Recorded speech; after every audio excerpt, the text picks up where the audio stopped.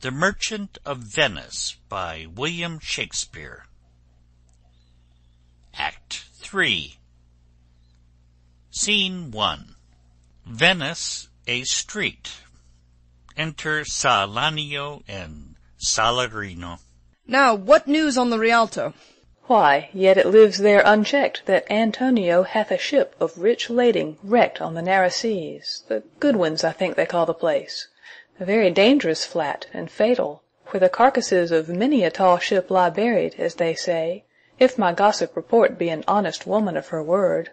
I would she were as lying a gossip in that as ever napped ginger or made her neighbours believe she wept for the death of a third husband, but it is true, without any slips of prolixity or crossing the plain highway of talk, that the good Antonio, the honest Antonio, oh, that I had a title good enough to keep his name company. Come, the full stop. Ha, what sayest thou? Why, the end is, he hath lost a ship. I would it might prove the end of his losses. Let me say amen betimes, lest the devil cross my prayer, for here he comes in the likeness of a Jew. Enter Shylock. You knew none so well as you of my daughter's flight. That's certain. I, for my part, knew the tailor that made the wings she flew withal. And Shylock, for his own part, knew the bird was fledged, and then it is the complexion of them all to leave the dam. She is damned for it. That's certain, if the devil may be her judge. My own flesh and blood to rebel! Out upon it, old carrion! Rebels it at these years? I say my daughter is my flesh and my blood. There is more difference between thy flesh and hers than between jet and ivory, more between your bloods than there is between red wine and Rhenish. But tell us, do you hear whether Antonio hath had any loss at sea or no? There I have another bad match, a bankrupt, a prodigal, who dare scarce show his head on the Rialto, a beggar that used to come so smug upon the mart.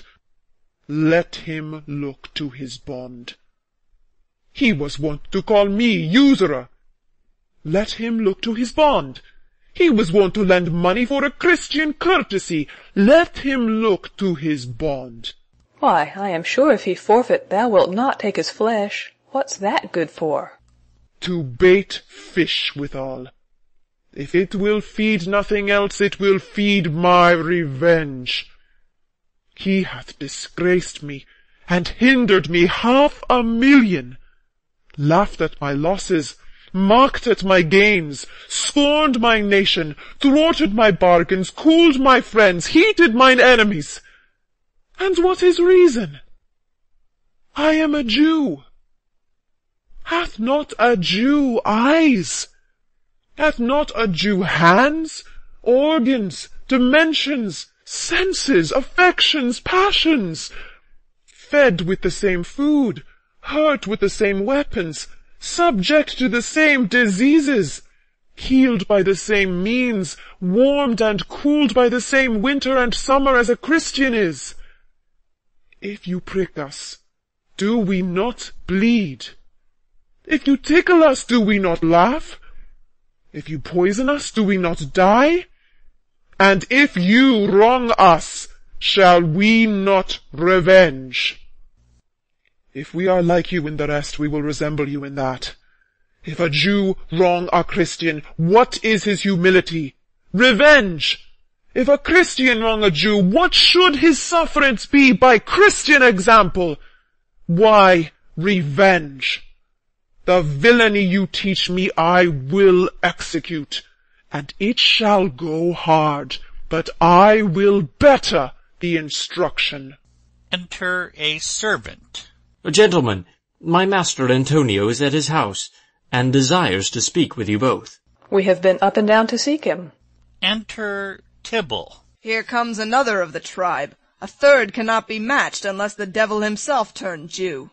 Exeunt Salanio, Salarino, and servant. How now, Tybalt? What news from Genoa? Hast thou found my daughter? I often came where I did hear of her, but cannot find her. Why, there. A diamond gone! Cost me 2,000 ducats in Frankfurt. The curse never fell upon our nation till now. I never felt it till now. 2,000 ducats in that, and other precious, precious jewels. I would my daughter were dead at my foot, and the jewels in her ear. Would she were hearsed at my foot, and the ducats in her coffin. No news of them. Why so? And I know not what's spent in the search. Why, thou, loss upon loss. The thief gone with so much, and so much to find the thief.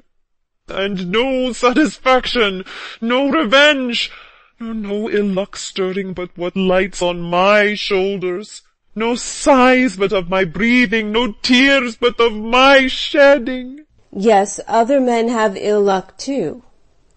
Antonio, as I heard in Genoa— What? Ill luck! Hath an argosy cast away, coming from Tripolis. Oh, I thank God! I thank God! Is it true? I spoke with some of the sailors that escaped the wreck.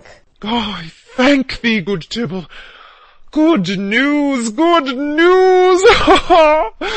Where? In Genoa? Your daughter spent in Genoa, as I heard, one night 80 ducats. Oh, thou stick'st a dagger in me. I shall never see my gold again. 80 ducats at a sitting, 80 ducats! There came divers of Antonio's creditors to my company to Venice, that swear he cannot choose but break. I am very glad of it. I'll plague him, I'll torture him. I am glad of it. One of them showed me a ring that he had of your daughter for a monkey. Oh, out upon her! Thou torturest me, Tybalt. It was my turquoise. I had it of Leah when I was a bachelor. I would not have given it for a wilderness of monkeys. But Antonio is certainly undone. Nay, that's true, that's very true.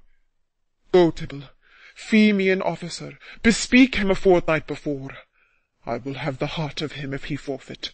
For were he out of Venice, I can make what merchandise I will. Go, Tybalt, and meet me at our synagogue. Go, good Tybalt, at our synagogue, Tybalt. Exeunt. Scene 2. Belmont. A room in Portia's house. Enter Bassanio, Portia, Gratiano, Nerissa, and attendants. I pray you tarry. Pause a day or two before you hazard, for in choosing wrong I lose your company. Therefore forbear a while. There's something tells me, but it is not love, I would not lose you. And you know yourself, hate counsels not in such equality. But lest you should not understand me well, and yet a maiden hath no tongue but thought, I would detain you here some month or two before you venture for me. I could teach you how to choose right, but then I am forsworn. So will I never be, so may you miss me. But if you do, you'll make me wish a sin that I had been forsworn. Beshrew your eyes! They have o'erlooked me and divided me. One half of me is yours, the other half yours. Mine own I would say, but if mine, then yours, and so all yours. Oh, these naughty times puts bars between the owners and their rights, and so, though yours, not yours. Prove it so. Let fortune go to hell for it, not I. I speak too long, but 'tis to appease the time, to eke it and to draw it out in length, to stay you from election. Let me choose, for as I am, I live upon the rack. Upon the rack, Bassanio? Then confess what treason there is mingled with your love.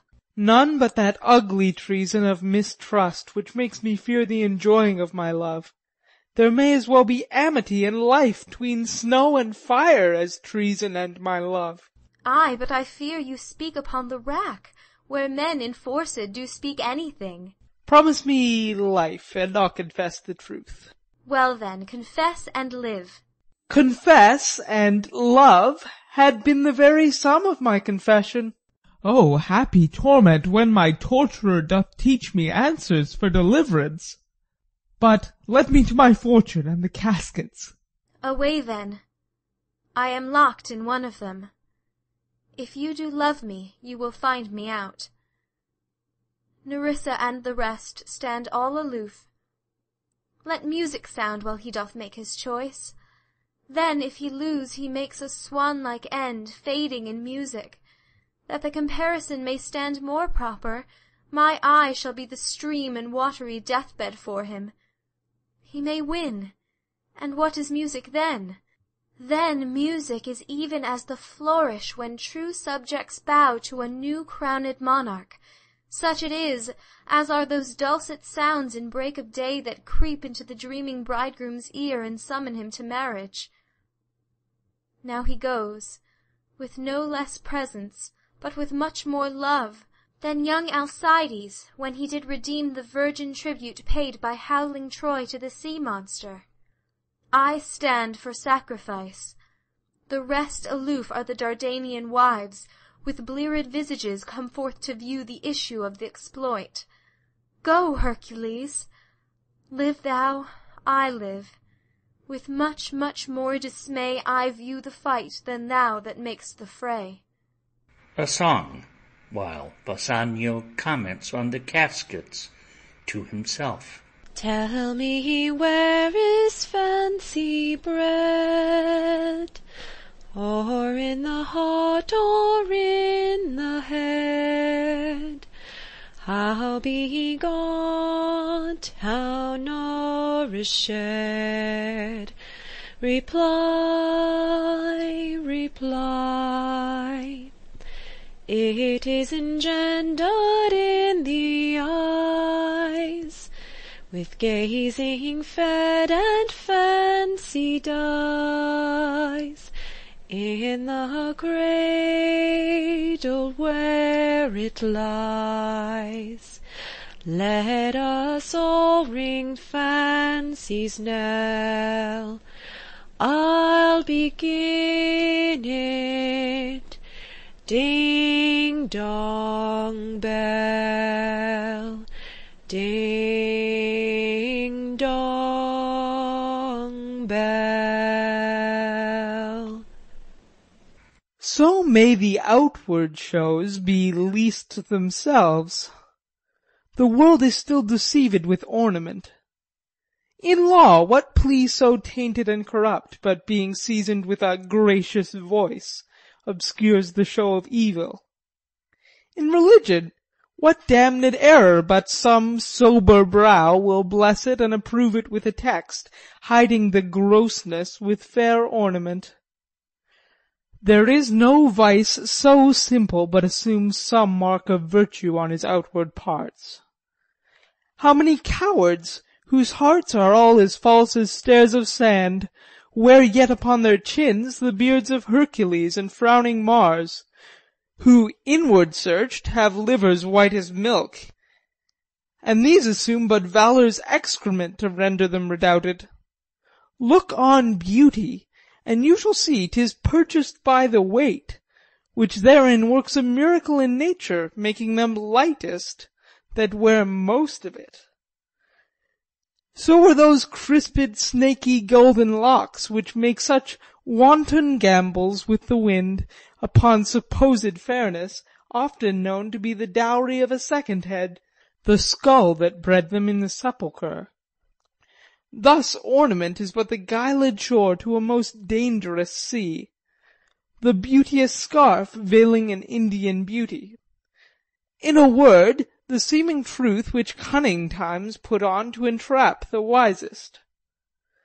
Therefore, thou gaudy gold, hard food for Midas, I will none of thee, nor none of thee, thou pale and common drudge 'tween man and man.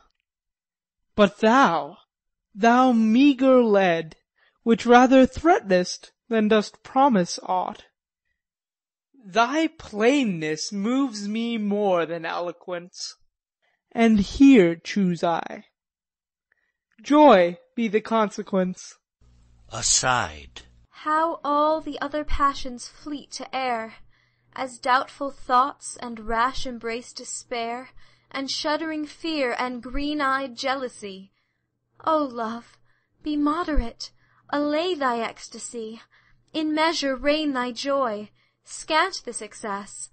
I feel too much thy blessing, make it less, for fear I surfeit.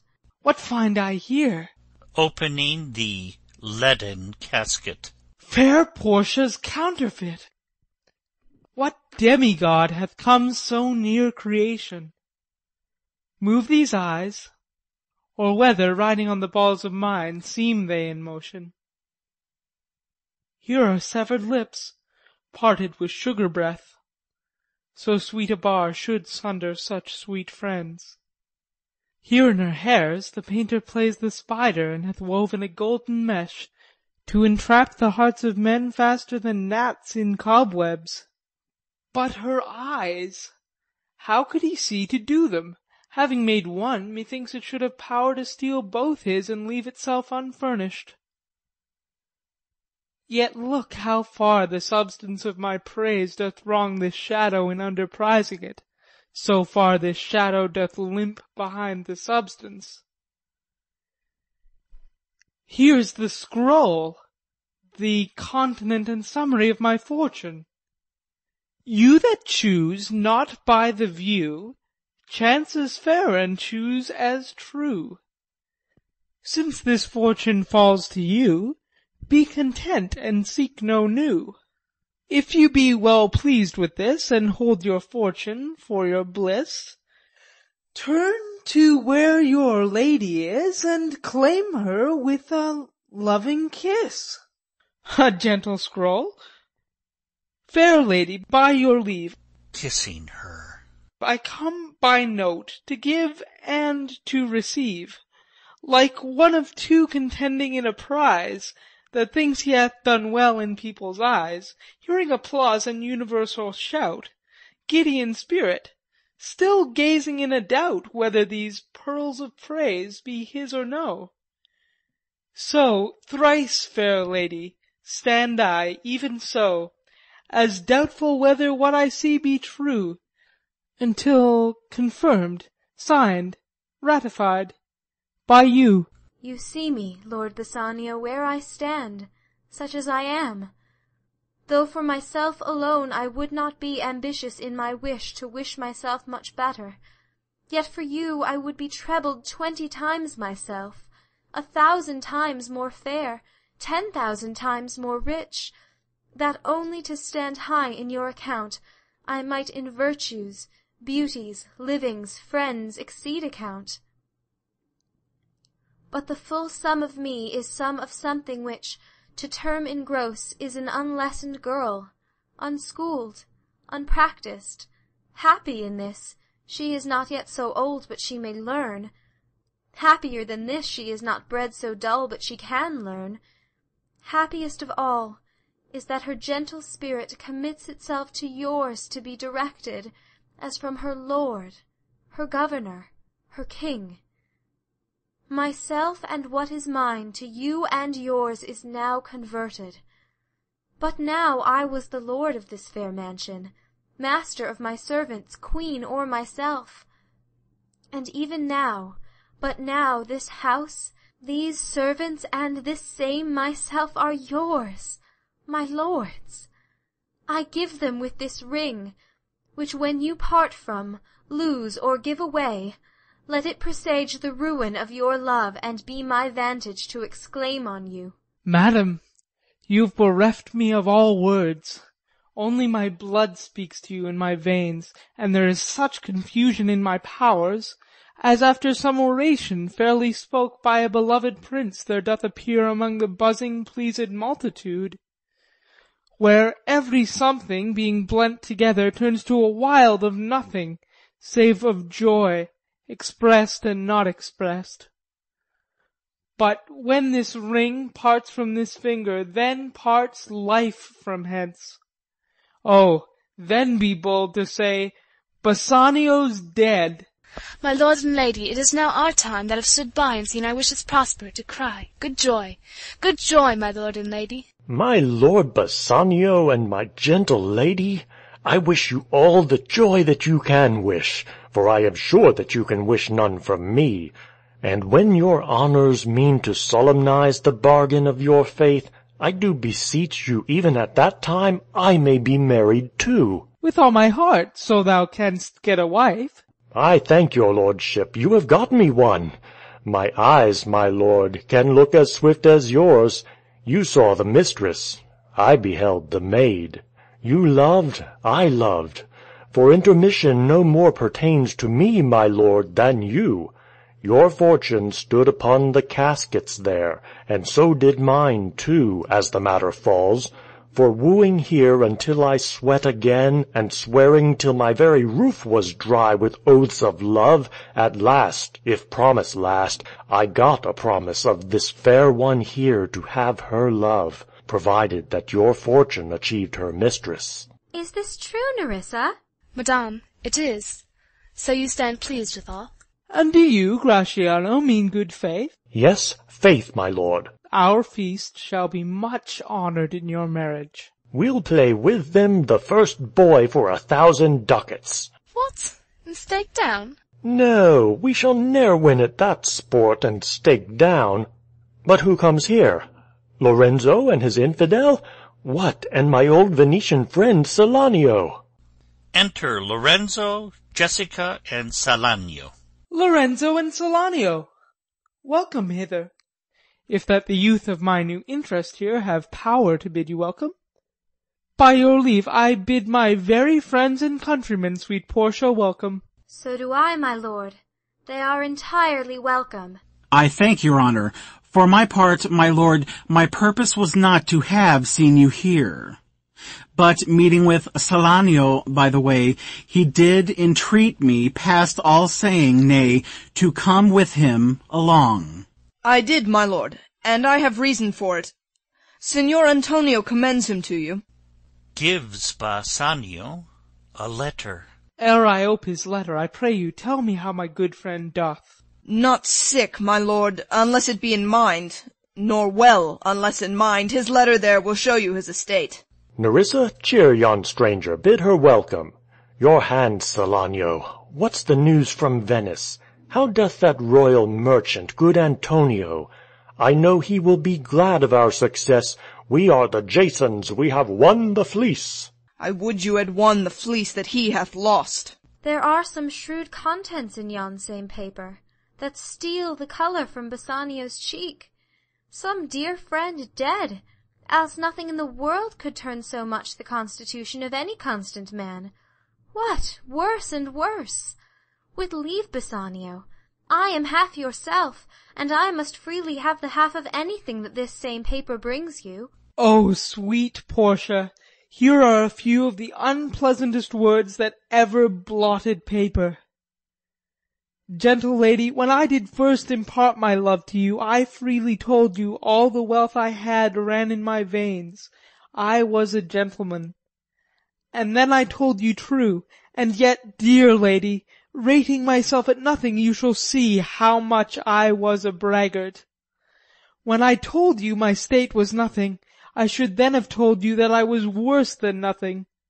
For indeed I've engaged myself to a dear friend, engaged my friend to his mere enemy to feed my means. Here is a letter, lady. The paper as the body of my friend, and every word in it a gaping wound issuing life-blood. But is it true, Salario? Have all his ventures failed? What, not one hit? From Tripolis? From Mexico and England? From Lisbon, Barbary, and India? And not one vessel scaped the dreadful touch of merchant-marring rocks? Not one, my lord. Besides, it should appear that if he had the present money to discharge the Jew, he would not take it. Never did I know a creature that did bear the shape of man, so keen and greedy to confound a man. He plies the Duke at morning and at night, and doth impeach the freedom of the state if they deny him justice. 20 merchants of the Duke himself, and the magnificos of greatest port have all persuaded with him, but none can drive him from the envious plea of forfeiture, of justice and his bond. When I was with him, I have heard him swear to Tybalt and to Chus, his countrymen, that he would rather have Antonio's flesh than 20 times the value of the sum that he did owe him. And I know, my lord, if law, authority, and power deny not, it will go hard with poor Antonio. Is it your dear friend that is thus in trouble? The dearest friend to me, the kindest man, the best conditioned and unwearied spirit in doing courtesies, and one in whom the ancient Roman honour more appears than any that draws breath in Italy. What sum owes he the Jew? For me 3,000 ducats. What, no more? Pay him 6,000 and deface the bond. Double 6,000 and then treble that, before a friend of this description shall lose a hair through Bassanio's fault. First go with me to church and call me wife, and then away to Venice to your friend, for never shall you lie by Portia's side with an unquiet soul. You shall have gold to pay the petty debt 20 times over. When it is paid, bring your true friend along. My maid Nerissa and myself, meantime, will live as maids and widows. Come, away, for you shall hence upon your wedding day. Bid your friends welcome, show a merry cheer. Since you are dear bought, I will love you dear. But let me hear the letter of your friend. Sweet Bassanio, my ships have all miscarried, my creditors grow cruel. My estate is very low, my bond to the Jew is forfeit, and since in paying it is impossible I should live, all debts are cleared between you and I, if I might but see you at my death. Notwithstanding, use your pleasure. If your love do not persuade you to come, let not my letter. Oh, love, dispatch all business and be gone. Since I have your good leave to go away, I will make haste.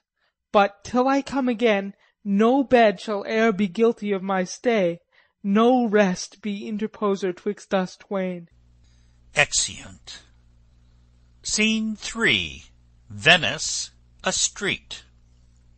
Enter Shylock, Salarino, Antonio, and Gaoler.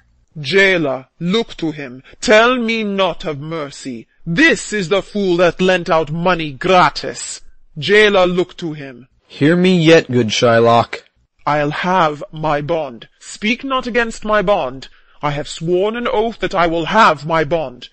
Thou calledst me dog before thou hadst a cause.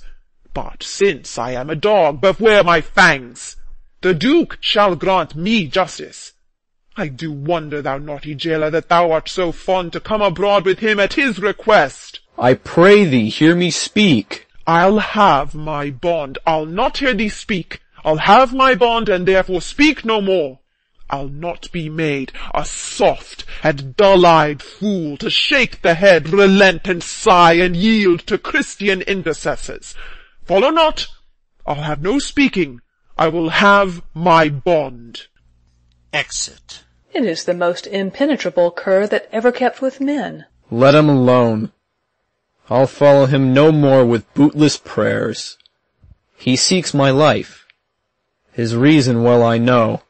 I oft delivered from his forfeitures many that have at times made moan to me. Therefore he hates me. I am sure the Duke will never grant this forfeiture to hold. The Duke cannot deny the course of law. For the commodity that strangers have with us in Venice, if it be denied, 'twill much impeach the justice of the state, since that the trade and profit of the city consisteth of all nations. Therefore go. These griefs and losses have so baited me, that I shall hardly spare a pound of flesh tomorrow to my bloody creditor. Well, Gaoler, on. Pray God, Bassanio come to see me pay his debt, and then I care not. Exeunt. Scene 4. Belmont, a room in Portia's house. Enter Portia, Nerissa, Lorenzo, Jessica, and Balthazar. Madam, although I speak it in your presence, you have a noble and a true conceit of godlike amity, which appears most strongly in bearing thus the absence of your lord. But if you knew to whom you show this honor, how true a gentleman you send relief, how dear a lover of my lord your husband, I know you would be prouder of the work than customary bounty can enforce you. I never did repent for doing good, nor shall not now. For in companions that do converse and waste the time together, whose souls do bear an equal yoke of love, there must be needs a like proportion of lineaments, of manners, and of spirit. Which makes me think that this Antonio, being the bosom lover of my lord, must needs be like my lord. If it be so, how little is the cost I have bestowed in purchasing the semblance of my soul from out the state of hellish cruelty. This comes too near the praising of myself, therefore no more of it. Hear other things. Lorenzo, I commit into your hands the husbandry and manage of my house until my lord's return. For mine own part, I have toward heaven breathed a secret vow to live in prayer and contemplation, only attended by Nerissa here, until her husband and my lord's return. There is a monastery 2 miles off, and there we will abide. I do desire you not to deny this imposition, the which my love and some necessity now lays upon you. Madam, with all my heart I shall obey you in all fair commands. My people do already know my mind, and will acknowledge you and Jessica in place of Lord Bassanio and myself. So fare you well till we shall meet again. Fair thoughts and happy hours attend on you. I wish your ladyship all heart's content. I thank you for your wish, and am well pleased to wish it back on you. Fare you well, Jessica. Exeunt Jessica and Lorenzo. Now, Balthazar, as I have ever found thee honest true, so let me find thee still. Take this same letter, and use thou all the endeavour of a man in speed to Padua. See thou render this into my cousin's hands, Dr. Bellario, and look what notes and garments he doth give thee. Bring them, I pray thee, with imagined speed unto the trajet, to the common ferry which trades to Venice. Waste no time in words, but get thee gone. I shall be there before thee. Madam, I go with all convenient speed. Exit. Come on, Nerissa. I have work in hand that you yet know not of. We'll see our husbands before they think of us. Shall they see us? They shall, Nerissa, but in such a habit that they shall think we are accomplished with that we lack. I'll hold thee any wager, when we are both accoutred like young men, I'll prove the prettier fellow of the two, and wear my dagger with the braver grace, and speak between the change of man and boy with a reed voice, and turn 2 mincing steps into a manly stride, and speak of phrase like a fine bragging youth, and tell quaint lies, how honourable ladies sought my love, which I denying, they fell sick and died. I could not do withal. Then I'll repent, and wish for all that I had not killed them. And 20 of these puny lies I'll tell, that men shall swear I have discontinued school about a 12-month.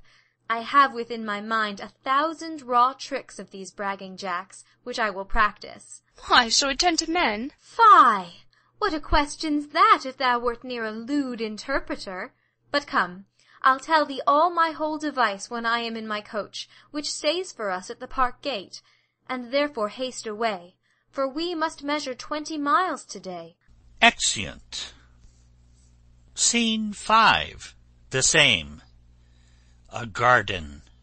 Enter Launcelot and Jessica. Yes, truly. For look you, the sins of the father are to be laid upon the children. Therefore, I promise you, I fear you. And I was always plain with you, and so now I speak my agitation of the matter. Therefore be good of cheer, for truly I think you are damned. There is but one hope in it that can do you any good, and that is but a kind of bastard hope neither. And what hope is that, I pray thee? Mary, you may partly hope that your father got you not, that you are not the Jew's daughter. That were a kind of bastard hope indeed. so the sins of my mother should be visited upon me. Truly, then, I fear you are damned, both by father and mother. Thus, when I shun Scylla, your father, I fall into Charybdis, your mother. Well, you are gone both ways. I shall be saved by my husband. He hath made me a Christian. Truly, the more to blame he. We were Christians enow before, e'en as many as could well live one by another. This making of Christians will raise the price of hogs. If we grow all to be pork-eaters, we shall not shortly have a rasher on the coals for money. I'll tell my husband, Launcelot, what you say. Here he comes. Enter Lorenzo. I shall grow jealous of you shortly, Launcelot, if you thus get my wife into corners. Nay, you need not fear us, Lorenzo. Launcelot and I are out. He tells me flatly there's no mercy for me in heaven because I am a Jew's daughter. And he says you are no good member of the Commonwealth, for in converting Jews to Christians you raise the price of pork. I shall answer that better to the Commonwealth than you can the getting up of the Negro's belly. The Moor is with child by you, Launcelot. It is much that the Moor should be more than reason. But if she be less than an honest woman, she is indeed more than I took her for. How every fool can play upon the word. I think the best grace of wit will shortly turn into silence, and discourse grow commendable in none only but parrots. Go in, sirrah, bid them prepare for dinner. That is done, sir. They have all stomachs. Goodly lord, what a wit-snapper are you! Then bid them prepare dinner. That is done too, sir. Only cover is the word. Will you cover, then, sir? Not so, sir. Neither. I know my duty. Yet more quarrelling with occasion. Wilt thou show the whole wealth of thy wit in an instant? I pray thee understand a plain man in his plain meaning. Go to thy fellows, bid them cover the table, serve in the meat, and we will come in to dinner. For the table, sir, it shall be served in. For the meat, sir, it should be covered. For your coming in to dinner, sir, why, let it be as humours and conceits shall govern. Exit. Oh, dear discretion, how his words are suited.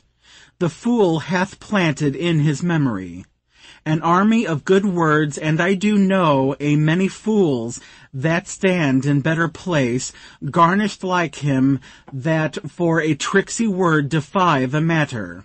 How cheerest thou, Jessica? And now, good sweet, say thy opinion, how dost thou like the Lord Bassanio's wife? Past all expressing. It is very meet the Lord Bassanio live an upright life, for having such a blessing in his lady, he finds the joys of heaven here on earth. And if on earth he do not merit it, in reason he should never come to heaven. Why, if two gods should play some heavenly match, and on the wager lay two earthly women, and Portia one, there must be something else pawned with the other, for the poor rude world hath not her fellow. Even such a husband hast thou of me, as she is for a wife. Nay, but ask my opinion too of that. I will, anon. First let us go to dinner. Nay, let me praise you while I have a stomach. No, pray thee, let it serve for table talk.